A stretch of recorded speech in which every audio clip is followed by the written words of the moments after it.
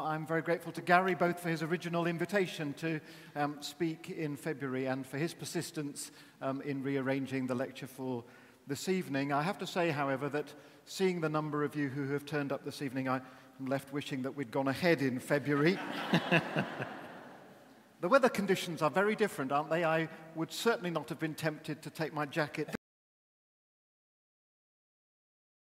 This both is and is not the lecture that I was planning to deliver then. A little over 3 months have passed since the originally scheduled date, and the passage of time means that I'm speaking into a somewhat different context. So I have lightly revised the text to take account of those things, but I've not rewritten the lecture as a whole. It remains substantially what I planned to say back then. But let me illustrate what I mean by saying that there is a different context today. By this time a year ago, my own appointment had been announced. A year ago, last February, it hadn't.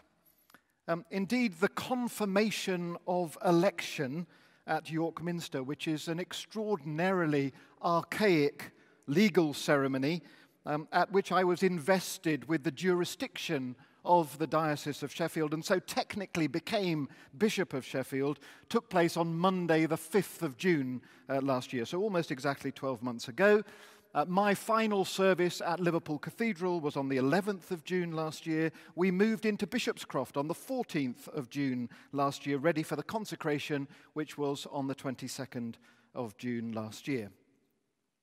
So not least, but perhaps not only for me, memories of what was happening exactly 12 months ago tonight are positive ones.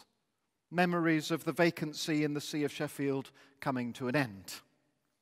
Had I delivered this lecture on the 28th of February, the context in terms of what was going on exactly 12 months previously would have been very different.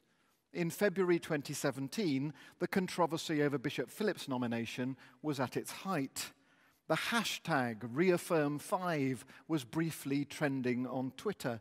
Professor Martin Percy's influential piece had just been published in The Guardian, calling on Bishop Philip to withdraw voluntarily from the process of his appointment, and Bishop Philip was shortly to go on the retreat, at which he would reach the decision to do just that for the sake of the unity of the Church. And in February of 2017, which was 3 months after I had emerged from the discernment process as the alternate name for this see, I was still attempting, in good faith, but without making much headway, to let Sheffield go and to commit myself afresh to the fruitful ministry to which the Lord had called me in Liverpool. In fact, at the end of February 2017, pretty much on the 28th of February 2017, I was having to dig especially deep. To prepare well for a speaking engagement I had been invited to take on about 18 months before, as I was due within days in early March to lead a retreat at Scargill House in North Yorkshire for a group of clergy from the Diocese of Sheffield. As some of you know, it was while I was there on the 7th of March last year that I took the call from Archbishop Sentamu, alerting me to the fact that Bishop Philip was indeed about to withdraw and asking me if I was still feeling called to this diocese. Surrounded as I was, in the gracious providence of God, by 40 clergy from Sheffield, it was perhaps the easiest vocational decision I have ever had to make. It is, as a matter of fact, the only time in 30 years of ordained ministry and 30 years of married life that I have accepted a post without first speaking to Kathy. Although, to be fair, she had walked every painful step of the previous 3 months with me, so I wasn't really in much doubt about what she would say. I wanted to start there, just in case anyone here tonight is unaware what the phrase mutual flourishing refers to. The title for this lecture was given to me by Gary many months ago. Mutual flourishing in a place of disagreement. What does this have to say to the world? And the phrase mutual flourishing really has only one frame of reference, and that is to the Church of England in its attempts since 2014 to achieve a healthy, sustainable settlement for Christians with conflicting views about the appropriateness or otherwise of ordaining women as priests and bishops. It's not an absolute truth. There is a book called Towards Our Mutual Flourishing, which was published by ECUSA, the Episcopal Church of the USA, in 2012.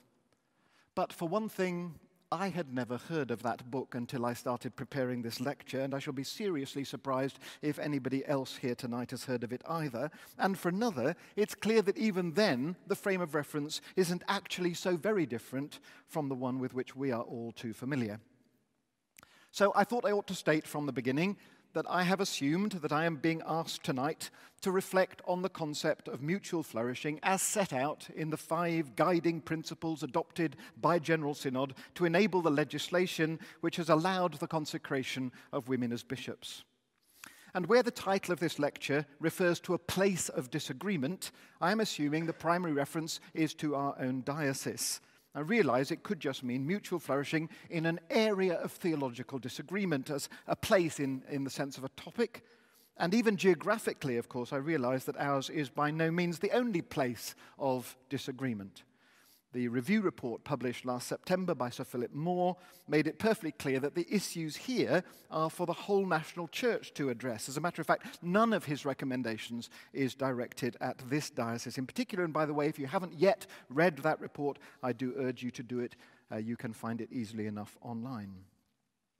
But the controversies of the vacancy in this see remain very fresh for many of us, and I shall have that very much in my mind as I speak to you this evening. Indeed, I am more than usually aware of my responsibility not to speak carelessly or loosely tonight, because next week many of us will gather for our diocesan conference in Swanwick, at which I'm hoping we may cross something of a watershed, enabling us to draw a line under the distresses of the vacancy and so to renew our commitment to the challenges of mutual flourishing into the future. I'm hoping that next week's conference will enable us to move on from any tendency to look back to a new commitment to look forward with a sufficient sense of healing and reconciliation to enable us to bear a united witness to Jesus to the world. So I'm all the more grateful for the outward, even missionary twist at the end of the title of this lecture. Mutual flourishing in a place of disagreement. What does this have to say to the world? You see, I care very much about mutual flourishing, and I care very much indeed about the Diocese of Sheffield, this particular place of disagreement. But I care most of all about the world and about the message the Church sends to the world, about the extent to which our behavior as a church does not reinforce the good news that God so loved the world, that he gave his only Son, so that everyone who believes in him should not perish but have eternal life. After all, it really is only in order to share that message in word and deed that there is a church at all. So one other preliminary remark. Coincidentally, and it was sheer coincidence, in the very week in which this lecture was originally scheduled, I met with Bishop Philip North for lunch. We had been promising ourselves that we would find an opportunity to chat privately together about what has happened and about how we might now assist one another in the ministries to which the Lord has called each of us. He was, as those of you who know Bishop Philip would expect, witty, thoughtful, generous, and not just to me, but to all who have been involved in this process, provocative and magnanimous. And I do want this evening to reiterate my gratitude to him for his unfailing personal support for me since my own appointment was announced. So, on with the substance of what I want to say this evening. And actually, what I really want to do is talk to you about generosity. Those of you who I might need your help, Dan.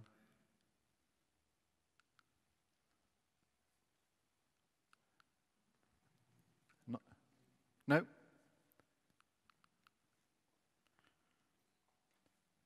Great, thank you. Those of you who were there at the service of installation at the cathedral, which inaugurated my public ministry last September, may remember not only that this was the theme of my sermon that day, but also that I warned you that it is a theme that I shall want to return to often. I spoke about my longing that our diocese should be known as a diocese which is generous with Jesus, in the sense both of a diocese which gives Jesus himself away freely, and also of a diocese that models its life on the generosity of Jesus himself. So while I am intending to structure this talk around the three elements of the title, mutual flourishing, a place of disagreement, and a message to the world, what I hope you will hear fundamentally is a plea for generosity as the only proper response of Christian people to all that God has done for us in Christ. Gratitude is always the right response to the grace God has demonstrated in the gospel, and generosity is just the outworking of that gratitude. But in terms of a structure then, shall I just wave at you, Dan, and get you to do it? Thank you. Great. In terms of a structure, I want to say something firstly about mutual flourishing and the 5 guiding principles. That part of the lecture is inevitably going to be a bit dry and detailed, I'm afraid. I just have to engage with some texts. But I'll go on to say something secondly about my hopes for this diocese as a place of disagreement, and about the opportunity that we have to model something for the wider church, and then something finally about the missionary opportunity here as I see it, as the wider church models something for the wider world. And I hope that more or less meets with your expectations. Thank you, Dan. One more. First of all, then, mutual flourishing. In 2014, the Church of England adopted the so-called 5 guiding principles as part of the settlement agreed by the General Synod to enable the ordination of women as bishops. It was those principles to which the hashtag #reaffirm5 was referring when the controversy was at its height on social media last year. And it's fair to say that the 5 guiding principles have come in for some criticism over the course of the past 12 months. For that reason, the Faith and Order Commission of the Church of England has just published this year a study guide, thank you, Dan, to the 5 guiding principles, which it describes as a commentary on the House of Bishops Declaration on the ministry of bishops and priests. It's available online, and I would encourage you to find it and read it after this evening if you would like to. It's part of the response of the National Church to Sir Philip Moore's report. It has a good deal to say about mutual flourishing, and I will draw on it somewhat in what I say here. But I want to remind you, first of all, of the 5 guiding principles themselves, because the term mutual flourishing occurs in them. Indeed, since it occurs at the end of the 5th and last one, you could argue that the term mutual flourishing has a climactic place in the 5 guiding principles. You could argue that the 5 guiding principles are ultimately about mutual flourishing. I can't see any alternative to wading through these, all 5 in turn, but I'll try to be as snappy as I can. And here they are. Thank you. Come, bishops, the Church of England is fully and unequivocally committed to all orders of ministry being open equally to all without reference to gender, and holds that those whom it has duly ordained and appointed to office are the true and lawful holders of the office which they occupy, and thus deserve our due respect and canonical obedience.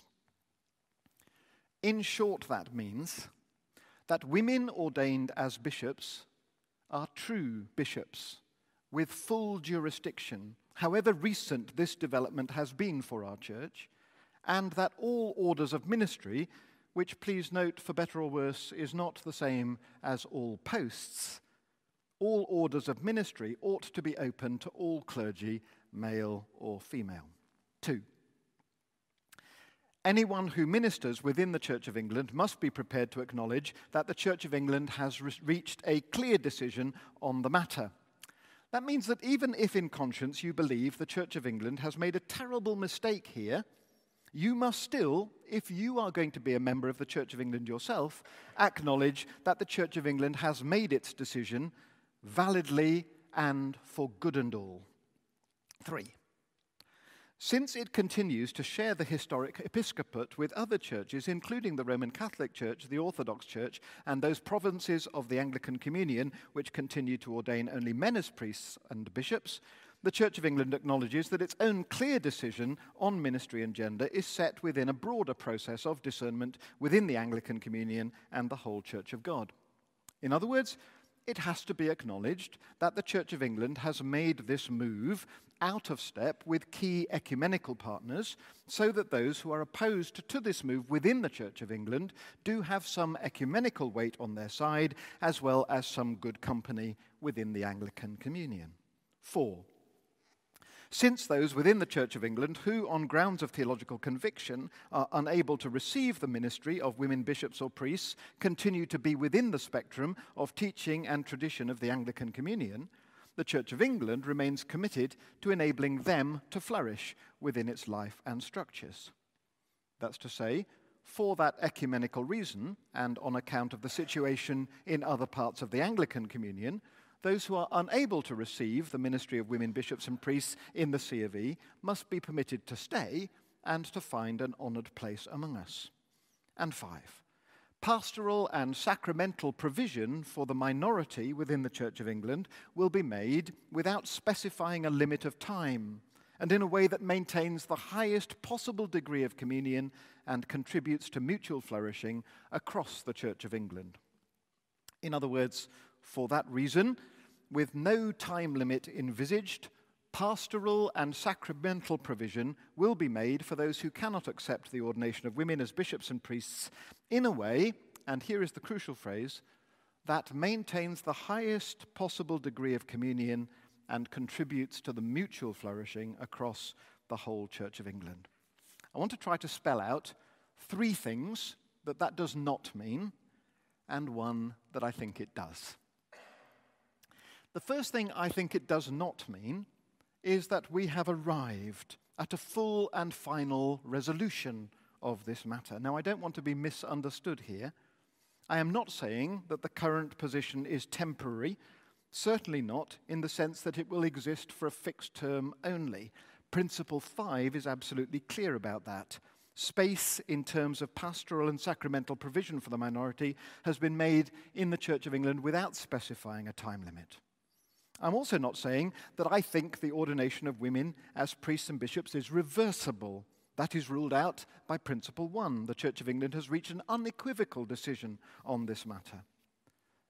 But no Christian can ever be content with an impaired communion with our brothers and sisters.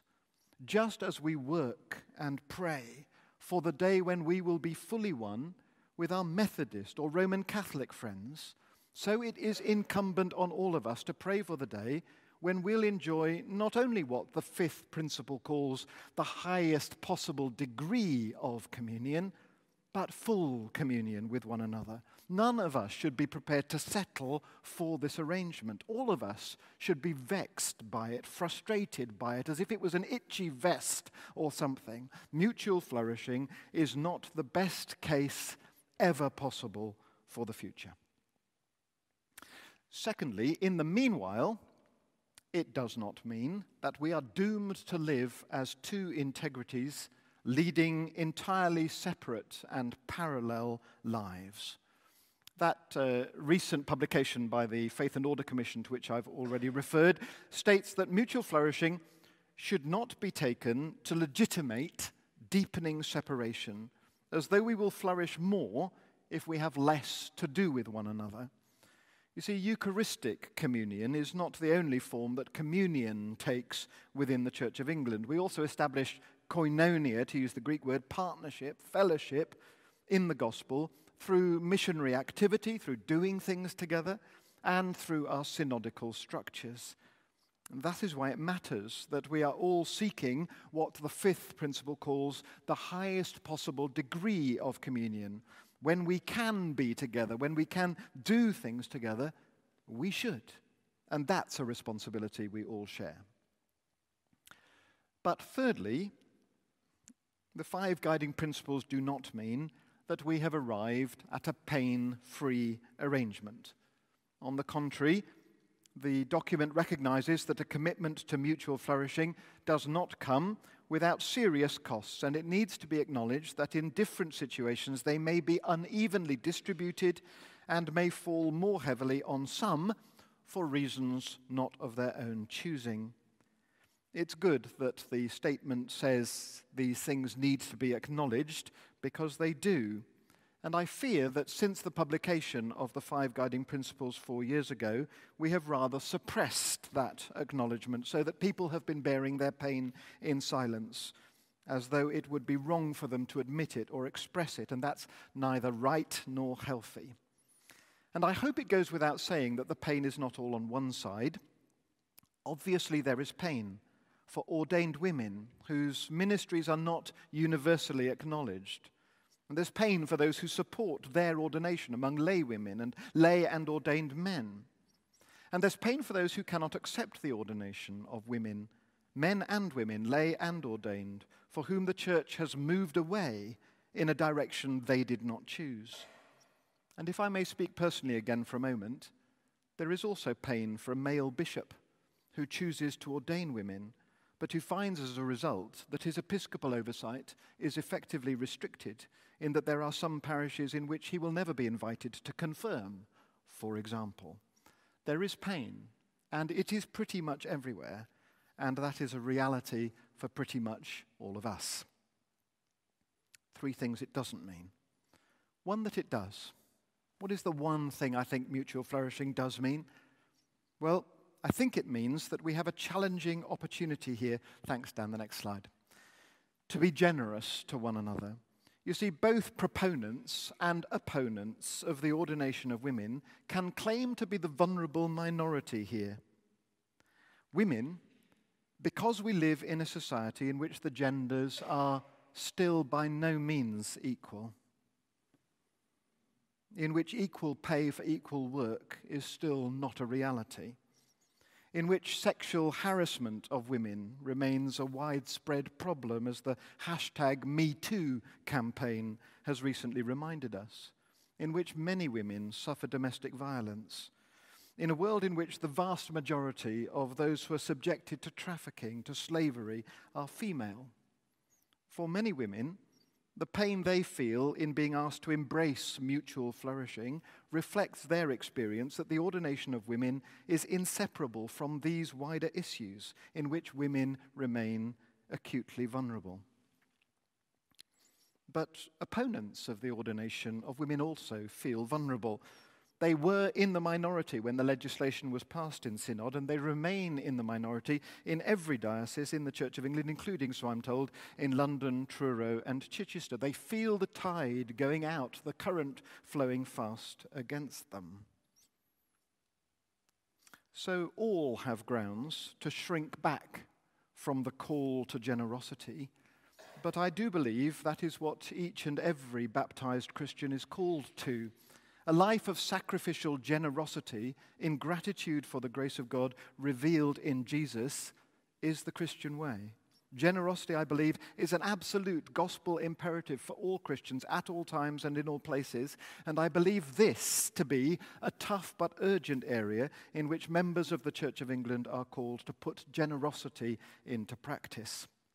There is a challenging opportunity here for each of us to believe the best in one another, to seek the best for one another. To quote that Faith and Order Commission document once more, mutual flourishing is not a zero-sum game in which the flourishing of some can be imagined as coming only at the cost of the diminishment of others. Mutual flourishing then, and this is to repeat the one thing I think it does mean, is the outworking in one very particular arena of a much more general responsibility which every Christian has to seek the welfare of every other one. It is one particularly difficult arena in which to apply the teaching of the St. Paul that each of us should look not only to our own interests but also to the interests of others, considering others better than ourselves.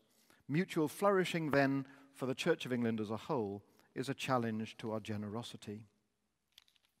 So let me go on, secondly, to the middle part of the lecture I have been given, to the title I've been given, by focusing on the life of our own diocese. And when I've spoken for perhaps 10 minutes more, we'll break for some initial responses. Everything so far that I've said I think is true for the whole Church of England.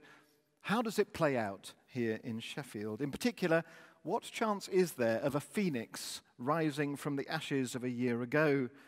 Christians are always people of hope for two related theological reasons. The first is that at the heart of our faith is that moment when, by raising Christ Jesus from the dead, God turned apparent defeat into glorious victory, darkness into light, and yes, despair into new hope.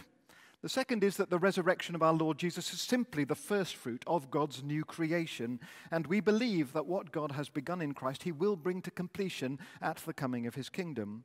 We are people of hope because when we pray, thy kingdom come, thy will be done on earth as it is in heaven, we do so in the light of God's promise to bring that work to fulfillment.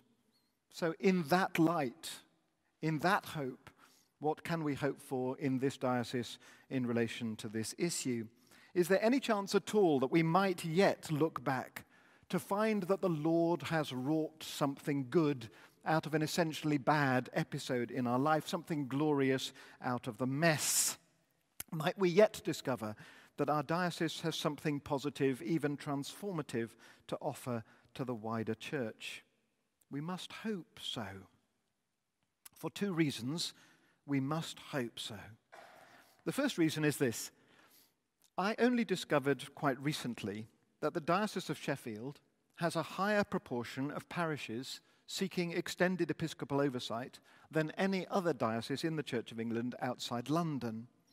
Extended episcopal oversight is the phrase used to describe the provision which has been made to both traditional Catholic and conservative evangelical parishes to enable them to receive the ministry of a bishop who reflects their theological views in relation to the ordination of women. In this diocese, that ministry is provided to traditional Catholic parishes by Glyn, the Bishop of Beverley, and by conservative evangelical ones by Rod, the Bishop of Maidstone. And this is a good opportunity for me to express publicly my appreciation to the two of them for the spirit in which they are exercising their particularly tricky ministries. Certainly I know that there was nothing like the proportion of parishes seeking extended episcopal oversight in the Diocese of Liverpool, from which I came here, or in the Diocese of Lichfield, where I was before that. But equally, Sheffield now lies 12th in the league table of dioceses produced by Watch, that's Women in the Church, recording the proportion of female incumbents. We currently have about 29%. That's not enough. Ely sits top of the table with 40%. But interestingly, the Diocese of London lies 39th out of 41 with just 13%. So here, once again, is a particular challenge and opportunity. How do we ensure mutual flourishing with two such high and apparently competing proportions? Mutual flourishing might be harder to achieve here than anywhere else, but oh my goodness, what a gift we would have to offer the church if we could model it. The second reason why I believe we have to try relates to the situation which existed in this diocese 2 years ago as Bishop Stephen left. You see, one of the conclusions of the Moore report is that not enough was done after 2014 to embed the 5 guiding principles in parishes and deaneries across the Church of England. Well, that may be so. And arguably, the furore over Bishop Philip's appointment reflects the fact that not enough was done in this diocese. But my friends, that is not the whole story. The great irony is that more had been done in the Diocese of Sheffield than anywhere else I know, again with the possible exception of the Diocese of London. I think, for example, of the excellent work that Bishop David Hortin did in collaboration with his working group in producing the report New Norms, New Beginning. Few dioceses across the Church of England commissioned anything like that. Nothing nearly so substantial or ambitious. I don't see that we have any alternative but to embrace as a vocation, as our calling under God, to make this this place of disagreement, this diocese, a place of good disagreement. I don't say a place of agreement, but to disagree generously and so to ensure our mutual flourishing. The 3 listening sessions which we held between Epiphany and Palm Sunday were a first step in that direction, but only a first step. In time for the diocesan conference, we are about to circulate the collected sentences left by those who participated in those sessions, and Canon Sarah Hills will be coming to the conference next week to help us as we reflect together on what the next steps might be. My own view is that they will involve at least 2 things, one structural, one relational. The structural step will be to dust off Bishop Hortin's report, New Norms, New Beginning, and ask every PCC in the diocese to engage with it in the coming year. The relational step will be to have a team of homegrown facilitators to assist any among us who might like to take part in more extended, more intimate versions of those listening sessions, an Indaba-style process of conversation. The listening sessions were well worth doing, but the groups were large, and each met only once, so there was a real limit on what outcomes were possible. A longer process for smaller groups will offer a greater opportunity for the recovery of trust and understanding for those who would welcome that sort of process. Though many, and I know this because they've already told me, will prefer to build that trust and understanding across divides simply by engaging in mission together. But just for the record, and with this I'll finish this second section, I want to spell out 3 commitments of my own as I seek to foster a generous and flourishing Diocese of Sheffield in the coming years. First, I am committed to ensuring that all senior posts in this diocese are open equally to all without reference to gender, and indeed without reference to theological standpoint on this issue. As vacancies arise, I hope to diversify the senior staff team, and in principle I am serious that a traditional Catholic or a conservative evangelical, as well of course as a woman, would be a welcome applicant for an archdeacon's post or a suffragan bishop's post, although I hasten to add I am not expecting to need to fill any of those posts anytime soon. The only exception, for reasons which I hope are obvious, is the recent vacancy for a Dean of Women's Ministry, which was reserved for a woman. It's a post that I have recently filled, and I've been able to announce today, in what has actually been coincidence but has felt providential, that we've appointed the Reverend Amanda Barraclough, Rector of Sprotborough, Area Dean of Adwick-le-Street, to be the Dean of Women's Ministry for this diocese. And although I am delighted with the appointment we have made, I would also like to say that I am looking forward to the day when we don't need a Dean of Women's Ministry on the senior staff team, because women are fully represented there, as in every sphere of ministry, lay and ordained across the diocese, so that a dedicated dean is no longer needed to promote the interests and welfare of the women in ministry among us. My second commitment is not to rule out increasing the number of parishes which seek extended episcopal oversight. Where a PCC wishes to pass the relevant resolutions, where an opportunity arises to appoint a strong candidate who happens to be a traditional Catholic priest or a conservative evangelical presbyter, I will be prepared to do that, even though it will cost me a substantial pang to create one more parish in which I, in all likelihood, will not be invited to confirm or to preside at Holy Communion. But thirdly, I am committed to increasing the proportion of stipendiary female incumbents. I see no reason why, if we can recruit well, we should not see the proportion of female incumbents rise from 29%. 41% is not out of reach, and we might well displace Ely at the top of that Watch League table. There is a journey ahead of us in the coming years. I'm not naive, and I know it will not be a journey without pain, but I hope that you can see that it is also not a journey without hope. Thank you.